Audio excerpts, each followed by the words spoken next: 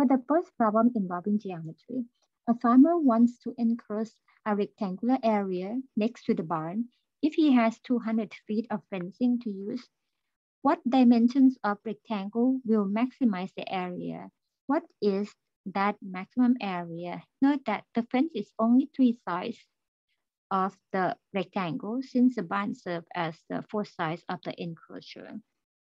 The diagram that we see here, I'm going to highlight the side that we're going to enclose.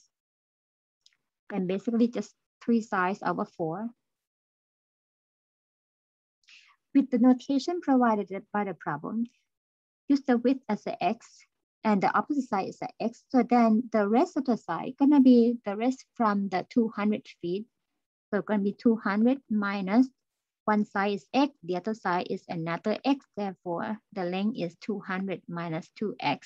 With the restriction that, it's x, right? So with the restriction that x gonna be greater than or equal to 0, which is the dimension, one dimension, and the other dimension, which is the length 200 minus 2x must be greater than or equal to 0 as well, because the measurement must be non-negative number. I call this as a restriction or the condition for the variable that we use. For x greater than or equal to 0, it's okay, nothing to solve for that. But for the length here, we're gonna solve for x, solve this inequality. That means we have 200 greater than or equal to 2x, or x is less than or equal to 100. So this is the bound of the number for the x. Therefore, whatever the x quantity that we obtain, it must be between 0 and 100 to make the fence possible. That means we are working on problem involving absolute, maximum, minimum. When the closed interval is provided. The procedure of this is, number 1, you find the critical point or the critical value with the value x equals c. And then number 2, you compute the function value at the critical point, function value at point A, function value at point B. In this case, point A is 0 and B is 100. Because that's the left end and the right end of the interval. And then part number 3, or the last step, you're gonna compare finding, since this is about the maximum area, so you're gonna look at which one that has the largest quantity, largest value of the function from part 2 or from step 2. So that's the outline of this problem. And what function we're gonna use? Since we're gonna find out the largest value, largest of what? Largest of the area. So set up the area function based on this information. So the area, which is the A, from the product of the length and the width as the general formula. In our case, the length and the length is 200 minus 2x. The width is x.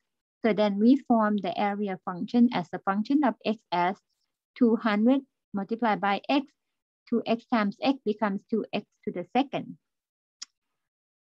The first step, we're going to find the critical value by using the derivative of the area. So the area or the A prime, the derivative of the area or the A prime equals 200 minus 4x. This is a polynomial function. The case that the critical value can be computed when A prime is 0. So we set it be 0. Then we solve for x. Next step, we're going to solve for x here. Then 200 equals 4x, or x equals 50. So we get the x value as a critical value. Then we're going to go to step number 2, where we're going to check the value of the area at critical value, area at the left end, which is 0, and the area at the other end, or at the point x equals 100. At 50, we're going to replace it in the area formula, which is, I'm going to highlight it, which is this area formula. Okay, so 200 multiplied by 50 minus 2 times 50 squared. So we get here as 1 0 and then 3 more zeros minus 50 squared, that's 25 and 2 zeros. So then we get 5,000 for this value. 10,000 minus 5,000, we get the area as 5,000 for the A at 50. And for A at 0, we get 200 times 0 minus 2 times 0 squared. That ends up to be 0. And for 100, 200 multiplied by 100 minus 2 times 100 squared.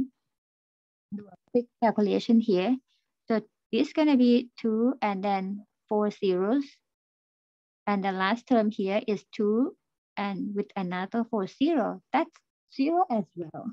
That's confirming what we analyzed before. At x equals 0, that means no width. If no width, no fence. If the length, if you use 100 as the width, but you have no more fence to make it to form the length. So basically, it cannot happen at 0 at 100. So then the winner is A at 50. So we're gonna wrap up this problem by going back what the question is. The question is, what dimensions of the rectangle will maximize the area? So we answered the dimension would be, I'm going to put up here. The dimensions would be x equals 50 and 200 minus 2x. Since x is 50, that means 200, oops, isn't that? So then 2 times 50, that's 100. So 200 minus 100 to be 100. Dimension is going to be 50 by 100 feet. That's the first part of the problem, of the question. So this is the first one. And then for the second one asks for the maximum area. So then the maximum area for the A is going to be A at 50. And we already computed the number on the step 2, and which is 5,000. So the answer is 5,000. And the unit is square feet. So we got both questions covered. And as I listed on the end, on the bottom of the question here, the answer is 50 feet. 50 feet by 100 feet, and the maximum area is 5,000 square feet.